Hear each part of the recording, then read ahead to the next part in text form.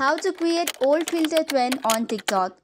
Hey guys, let's get started with today's video. So first of all, open your TikTok app.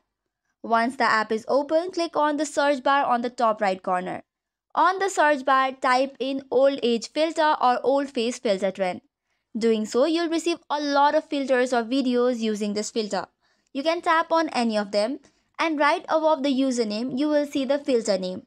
Click on it and you will see lots of videos under that filter. Now to use the effect, you just have to tap on use this effect from where you can make the video and create your own filter trend on TikTok.